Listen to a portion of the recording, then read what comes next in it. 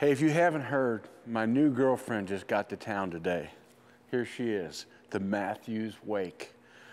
For those of you that want a speedboat with all the smoothness of the no-cam, it's here. It is finally here, the Wake. This baby was built to deliver raw speed. The all-new McPherson Series Monster Wake is a powerful dual-cam boat built with an all-new riser and limb configuration. With power to spare, the new Wake delivers speeds up to 352 feet per second at 85% let-off. Now go to 75% let-off mods and shoot into the 360s. It has a 5-inch brace height with draw lengths of 40, 50, 60, 70, and 80-pound option. Now, it is a little bit heavy, but who cares for something that shoots this good? 5.3 pounds. You can get it in 75 and 85% let-off and draw lengths from 25 to 30 inches. And there is a complement of half-inch sizes. Now, I'm trying the new Wake out here at Performance Archery in Moscow Mills, Missouri, but no matter where you're at in the country, your dealer should have gotten the new Wake this week,